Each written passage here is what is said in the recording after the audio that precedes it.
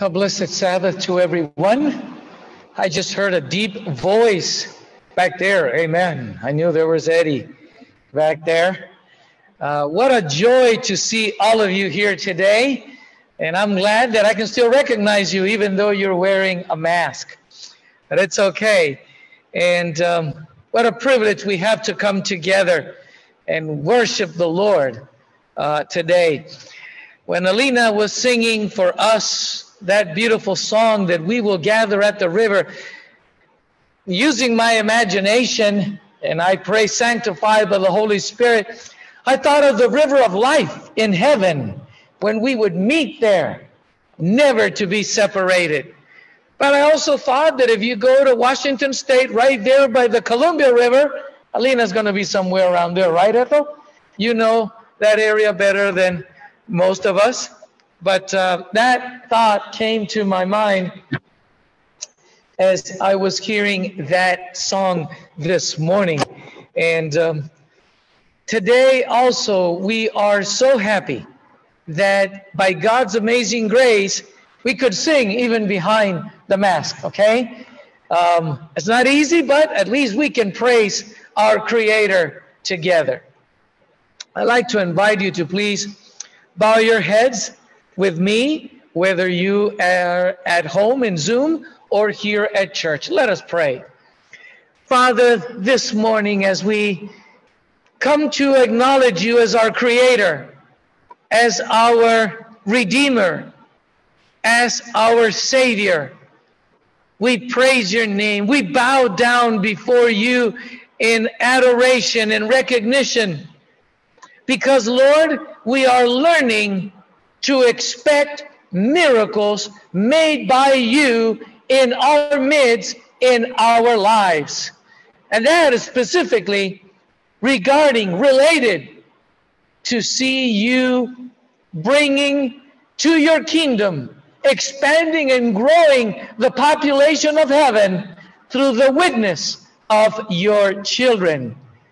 And like our scripture reading today, who is sufficient for this? We realize that none of us, but yet, thanks to the ministry, the work of the third person of the Godhead, the Holy Spirit, all of us could be used by you. And with that in our minds, expecting you to do miracles of salvation, of encouragement, and empowerment for us to do your work, we pray these blessings in Jesus' name. Amen. Amen. Friends, if you look into our scriptures, specifically in verse 15, it makes mention of the fact that you, I,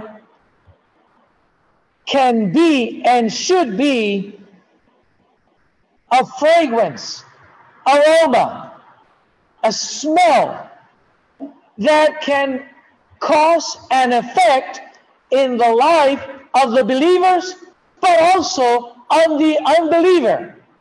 God is counting on you. It doesn't matter the physical distance, okay? The 6 feet. Still, you can smell.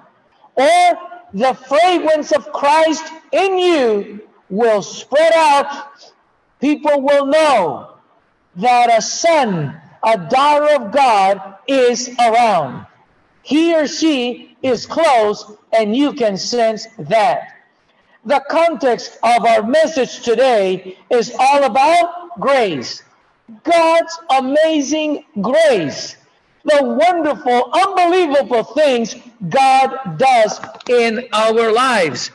And with that in mind, I like to refresh your memory by bringing to your attention some of the Levitical laws. There were laws there to make sure to protect those that, for instance, accidentally kill somebody and they could run to a refuge city. Amen? Okay? So we know of that one. It was made clear there also that there were certain things or circumstances that would make a person unclean. For instance, no one should touch a dead animal. So if you saw a dead animal, do not touch it. Why? You would be unclean. You would not even supposed to touch a dead body of a human being, because by touching it, you were unclean for the rest of that day. You could not go to the temple for that day until that day was over, because you were unclean. If that wasn't enough, the Pharisees in the days of Jesus had established the regulations that if you contact a Gentile, or you would sit down and eat with a Gentile, you were unclean. And you would wonder today, how would the gospel be preached that way? It was like an oxymoron. It was like a contradiction. But that's how far they went in those days. You were supposed to wash 7 times your hands before you were supposed to eat. Not only that, the cups also, wash them once, twice, thrice, until 7. The cups, the plates were supposed to be there. Never enter, like I said, the house of a Gentile. Never eat with them, because if you did, you would become unclean. You were not supposed to walk more than 1,000 steps on a Sabbath. That was it.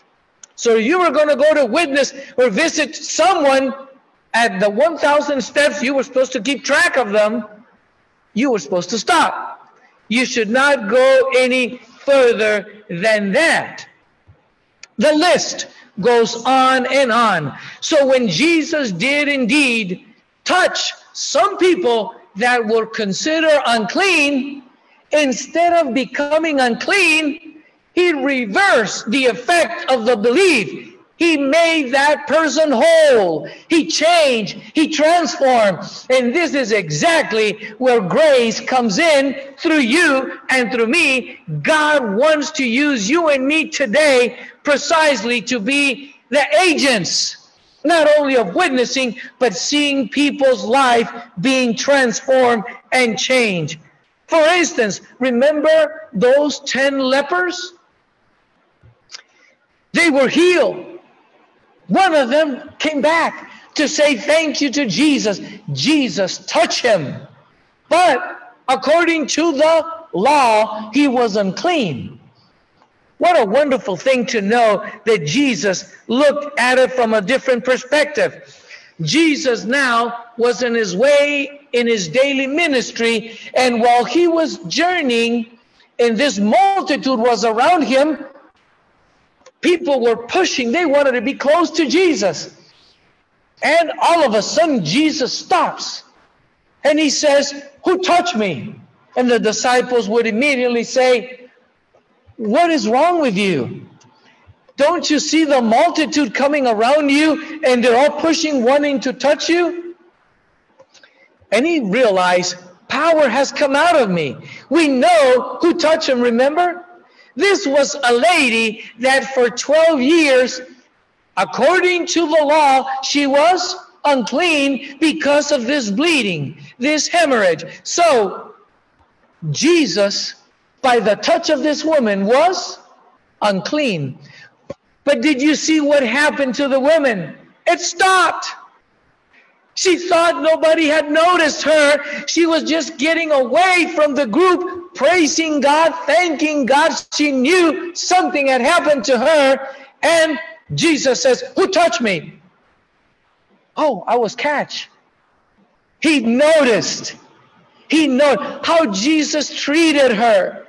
He was admired. He was in awe that this woman would have such faith that she said, if I can only touch what? Just a little border there of his garment. That would be more than enough. And it did happen. Friends, Jesus is amazing in what he did there. Well, he was unclean now, and he's going to a house where there is a dead body. So not only was unclean because she touched him according to the regulations, and the 613 laws that the Pharisees added to the regulations for everybody. Now he's going to a house where this prince, and there was a dead little girl. And Jesus, when he comes there, he did not keep a 6 feet distance. Actually, he went, grabbed her by the hand. He's like double unclean now, okay? He's double unclean when he touches her, but he gives her life. He brings her back to life. He returns this girl to her parents. And they were there together rejoicing in the Lord. Friends, when he took by the hand this girl, there it was.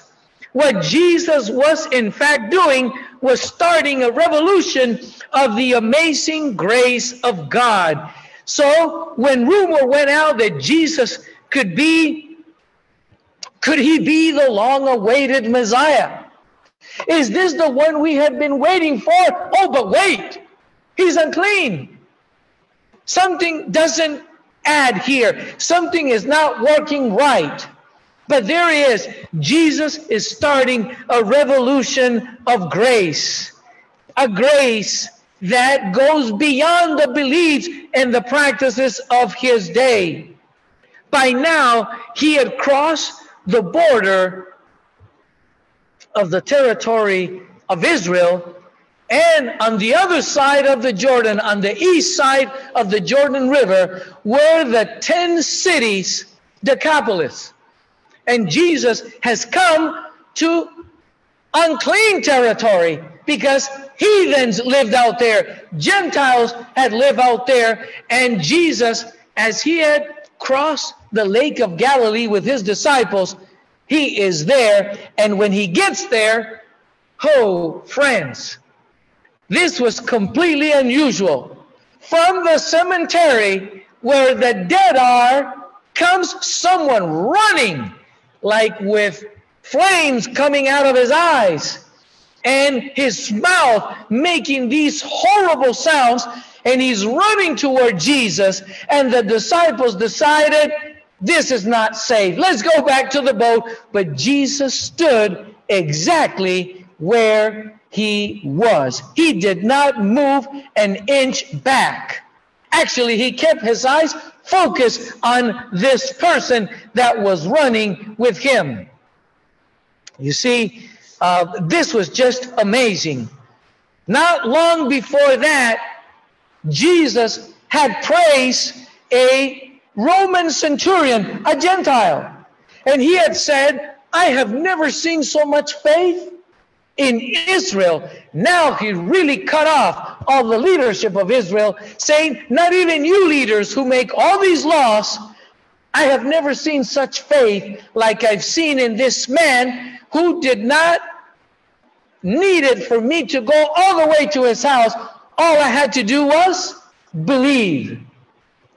And he believed, and when he was on his way back home, his servants came and he inquired, at what time did he heal? And he noticed it was at the exact time when Jesus says, go back home, your servant is healed. Friends, let's go back on the other side of the Lake of Galilee, because the person running to Jesus is the story described in Mark chapter 5. Gospel of Mark chapter 5. And right there, from the first verses, it starts describing that from this place, the cemetery, someone coming from the cemetery is clean, and the one who's coming happens to be demon-possessed. Now, triple, quadruple, and all numbers unclean, Jesus is standing, and this person is running toward him. And Jesus, as he looked at him, he knew what was the desire, the unspoken want of this demon-possessed. And so he did what he did in other occasions as well. Leave him. Go away from him to these demons. So he's telling him that to the demons. They go away, and the demons, of course, as soon as they saw Jesus, recognize him. And when they recognize him, they could do no other than to bow down. Amen? They bow down before Jesus and say, Jesus, why have you come to torment us? Jesus was not there to torment them. Jesus was to set free this man who was unclean. And after Jesus had set free this man, the demons said, hey, we need your permission for something. They needed to ask Jesus permission for something, And what was that? We know. Can we go to those pigs over there that are pasting over there? Yes, go ahead. So they went. Over 2,000 of them, they all went through a cliff and died. So those who were caring for them went back to the city to tell them what had happened. But not only that, they lost their pigs. So it was not just a miracle they went to say, you lost your pigs. The people came out. What is this? This man, according to the Gospel of Mark, he tormented the whole region. He would go around naked. Can you imagine? There was no chain that could hold his hands.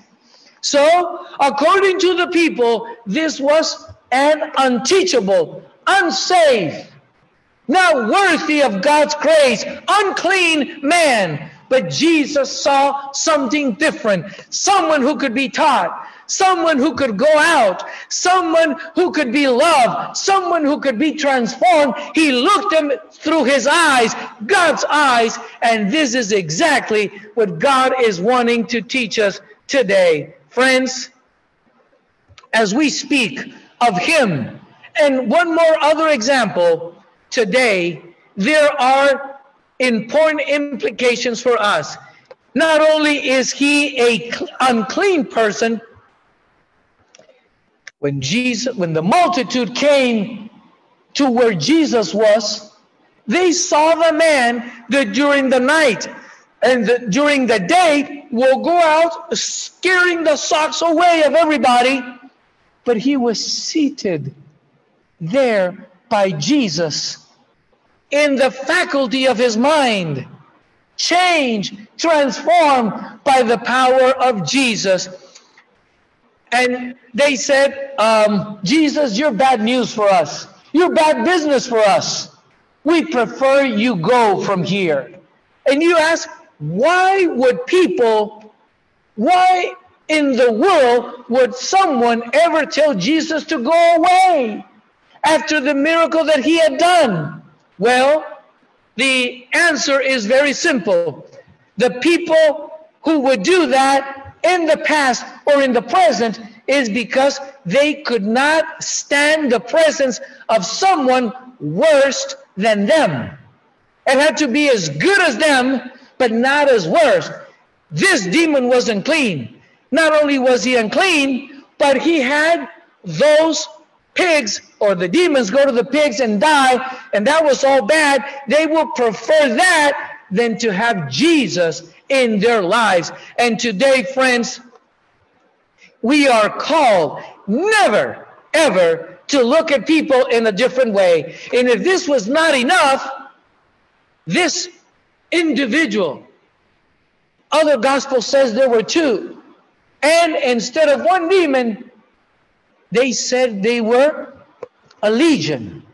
And the legion was composed of 6,000 Roman soldiers. And if there was two demons, there were 12,000 demons there that day. And poor pigs, what happened to them? Friends, this person asked Jesus, hey, you set me free. Can I go with you? Can I go with you?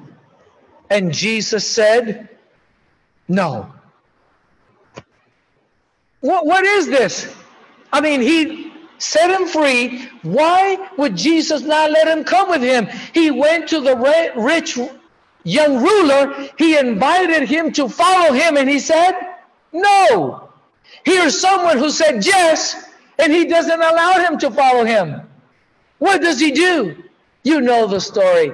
He told him, go to your people and tell them the wonders that God has done in you. Friends, this is from where we conclude and have the title of our meditation today. The most unlikely person Jesus calls to send out.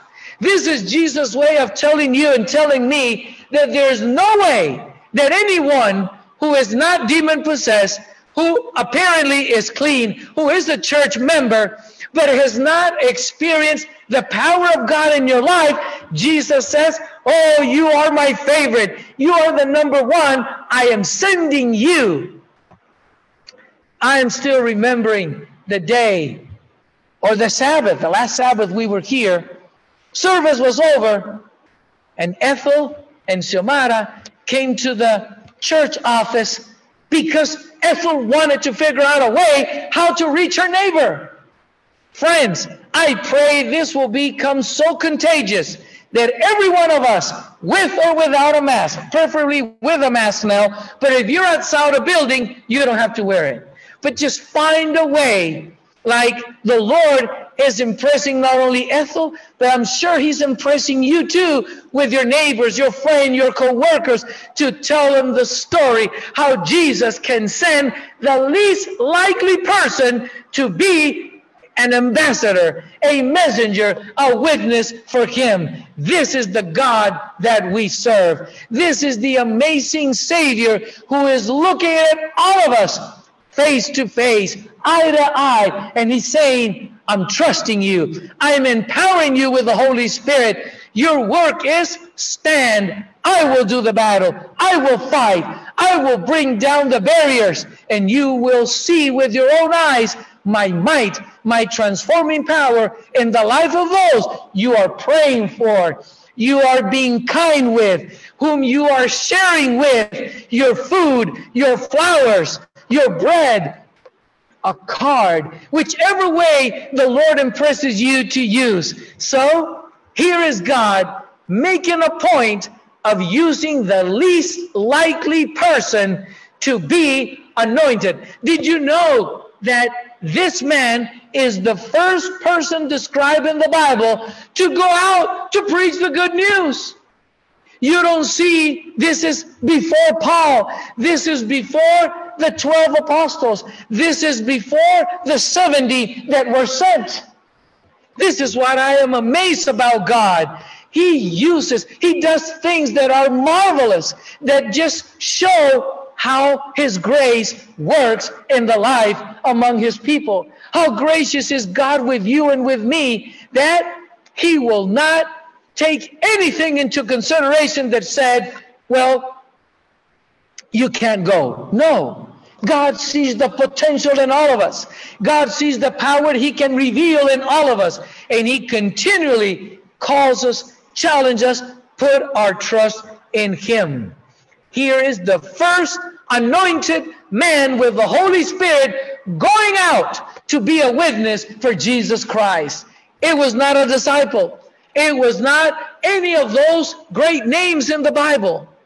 It was a demon-possessed person to go out to the region of Gadara, Decapolis, and preach the good news of what God can do in the life, even of the worst case you can think of someone who would be a potential candidate for heaven.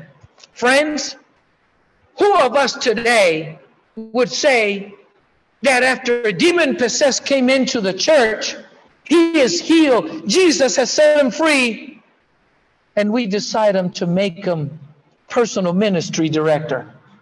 We would say, no, he has to keep the Sabbath first. He needs to become vegetarian or vegan. And we'll start thinking of all the things down the list they're supposed to do before they can go out. But this man, just right out of, it was just minutes after he was set free, Jesus says, go to your loved ones. Go to your family. Tell them what God has done. Is that pure grace or what? That Jesus would come and set him free, and not only set him free, he sent him What was his sermon? What was he going to say? Did Jesus tell him, go tell him about the 28 fundamental beliefs? Did Jesus tell him, go and begin with Daniel chapter 7, or you can start at chapter 2, then 7, 9, and all Daniel and all Revelation? No. His message was what God has done for you, how great mercy has revealed to you. Friends, it cannot be any more simple than that. And I want to close this morning with another example of what God does. I mean, if grace shocks us, God's grace just blows our mind at the people, the places, the circumstances that he goes. Later down in his ministry, there were two ways to go from Judea to Galilee. Okay? Judea is in the south. Okay? And Galilee, it's up north about 70 miles. So, the Jews, the chosen people of God, would never go the shortest route. Why? Because you had to go through Samaria. But here's Jesus. Well, before we go to Jesus, there was the other route, the long way, where you would not even touch or come close to a Samaritan. Those half-breed people who were some way Jew, but yet mixed with those Assyrians that came and took them to another land and forced them into other marriages, and they were all mixed. So there they were. But the gospel of Jesus, of his life, in the Gospel of John, chapter 4, tells us the story that Jesus had to go to Sychar. Friends, it says he had to. I mean, why would he go this route shorter if he was going to be involved with people that would make him unclean? Well, we've seen already that Jesus was not concerned about the regulation, not because he didn't believe in those. He inspired those. It was through the Holy Spirit for the protection and the safety and the good health. But the people took it to levels where separated them from others. They misunderstood the whole purpose of God's health laws. But Jesus goes to Sychar because he had to. And when he gets there, he sends the disciples, go and buy some food at town there in Sychar. I'm going to stay here by the well of Jacob. And while he's there, this lady shows up. And when she shows up, Jesus addresses her. That was unacceptable, unbelievable, and quite often, or quite honest, this was making him unclean again. Talking to this lady in public, who is not his wife. He was single, and she was not with her husband. And according to the regulation, no man should talk in public with a woman that was not his wife. That's part of all the regulations they had made in those days. Thank God for the gospel that brings down all these regulations that twist the character, the image we have of the most loving, compassionate God. So here's Jesus coming over, visiting there. He addresses her and he asks her, could you please give me water? We know the story. She said, how in the world, you being a Jew, ask me, a Samaritan woman, for water? Oh, Jesus was just hoping that she would say that, right? Well, you know something? I got a water that when I give it to you and you drink of it, you will never have to come. How is that? You have no rope. You don't have a bucket to get the water out of there. And you have this water? Which water is this? Jesus again was waiting for that answer. Look, the water that I will give you, when you drink it, will turn you into a fountain. You will spring like a water, and you will thirst no more. Oh, Lord Jesus, give me that water. He was waiting. She responded to that invitation that Jesus brought to her. Well, since you want some of that water, please go call your husband. Well, I don't have a husband. Yes, you're saying right. You have had 5. And even the one you're living with right now, he's not your husband. She could not fathom that Jesus knew so much about her without knowing her. You must be a prophet. You must be, we've been waiting for a prophet too here in Samaria, and I know you guys are waiting another one there in Judea, but wow, who are you? How did you know so much about me? She could not believe that Jesus had now opened up her whole life, and what a different man is this. This man has treated me with respect, with grace. He's being kind to me. The woman that in town, she was known as the husband stealer, the one who robbed the husbands to other ladies. Jesus is not treating me like the people in town treat me. He is gentle. He is kind. He is cordial. He's looking into my eyes. That was too much for her. The bucket, the recipient that she brought to carry the water to take home, she left it right there. And there she goes, the most unlikely, the least thought of person to go. And when she goes to town and she tells the people in town, hello, this is the message. You need to know the person who knows all of my life. They knew about her life. But it's her telling them, he knows all about me. You need to see him. Could this be the Messiah that we're waiting for? So the people decided to go. They believe her. In the past, they will not have a word from her. But now, there was something on her look, in her eyes, and the tone of her voice. We need to go and see who is she talking about? 2 days, Jesus stayed right there. And it says in the Gospel of John, the whole city believed in him. Remember Jonah? The whole city of Sychar. Who was the one who took the good news to her? The least likely person. The one who Jesus now has offered the water of life. Her reputation has not changed. She might still be living, we don't know, the Bible doesn't mention, but she could still be living with a man who was not her husband. But here she is, preaching, come see a man who has told me all of my life. That was her message. The people believed her.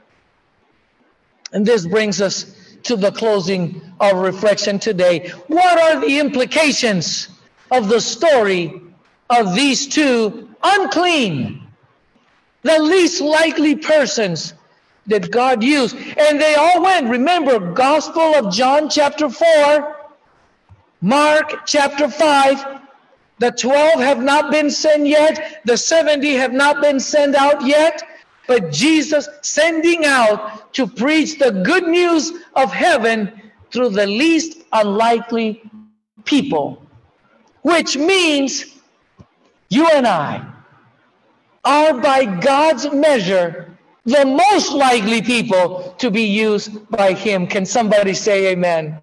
God is counting on you. You cannot. We're asking God to change our lives, to change the life of the members of this church, so this building will become a place where God's people will come and pray, God, make miracles in my life. Begin with me first. Change me. Have me see myself through your eyes, not through mine, because through my eyes, I can't. I'm too scared. I'm too nervous. I don't know. Well, Jesus is putting down all of my excuses and letting us all know that the least likely he will use, even if he has to use the rocks, he will use. But here you and I, in the full capacity of your abilities, trusted by God to tell others what a great God, what a great Savior, what a great friend you have found in Jesus. Isn't this pure grace that God will even consider me, consider you? We don't deserve this privilege to tell the story. Let's close our time together singing our closing hymn 457, that we will know that God in his infinite grace will use you and will use me to tell the most wonderful story in the whole universe. Let us pray. Dear Father, as we consider the story of Jesus, what has done to us, I pray that beginning with me, that you would send me to my neighbors, to my friends here where we live, and wherever I may be at, that I would be used by you precisely to share with others that precious story. Lord, we've learned today that the least likely person can be used by you, even unclean, by the measure of the past, by the standards of the past. But today, Jesus has washed us in his blood. He has made us clean. He has made us anew. Because if anyone is in Jesus Christ, he or she is a new creation. Lord, send us, empower us, and open our eyes to see where you're working at, so that we can join you and tell them, let's follow Jesus. Lord, as we continue the rest of this gift of yours, the Sabbath day, this Sabbath afternoon, may we pray, may we consider those that you are impressing on our minds to lift up before you, to introduce them to Jesus. May your amazing grace fill our lives and be the motivation, the inspiration, the source of power to share the wonderful story of Jesus. In his saving name, we all say, amen.